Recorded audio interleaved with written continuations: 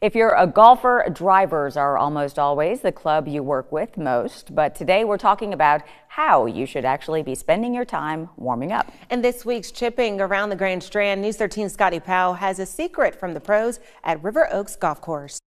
We're back out here at River Oaks Golf Club with Tyler Faust of Tyler Faust Golf, the teaching pro. And Tyler, we've been working on our wedges. We kind of got that figured out. Now we've got our yardages kind of in play of knowing where we need to hit the ball. But now we get these tricky shots where you have maybe a 40-yard pitch or a 70-yard pitch. And those can honestly be some of the hardest because you don't know how exactly to hit the ball. So today you're going to help us get better at that. Yeah, absolutely. And you're right. That's the one.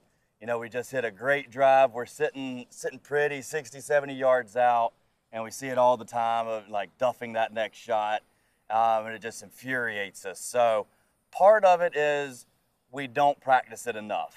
You know, I'll sit out here at the range all the time and see guys, you know, hit 3 or 4 shots with their wedges and then jump straight to the driver and hit the rest of the bucket. So make sure that you are spending plenty of time practicing how to hit those different shots.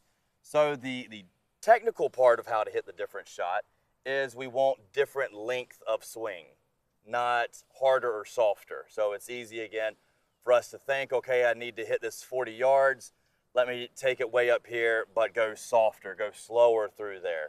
So we need to always want to accelerate through the ball. We're just taking that club back a little bit shorter than our full swing. All right, so we are working on that 40 to 60 yard kind of half swing wedge shot. That always gets us in trouble out there. Couple key thoughts with this. We are wanting to keep weight forward.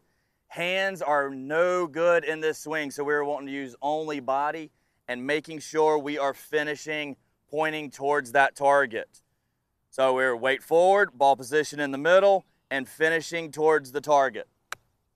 Tyler, thank you for that tip. I know I personally struggle with that in-between yardage, and I know a lot of other folks who do as well, and hopefully that could save a few strokes because we come into it a lot out on the golf course. Absolutely. You hit the wedges and shots inside of 100 yards way more often than we hit our driver. So if you really want to start knocking down some strokes, make sure that you're getting these wedges dialed in and getting the different distances dialed in. So head out to the range, get those wedges distance in, and better your golf game. And I guarantee you these short shots will come a lot more easier. Scotty.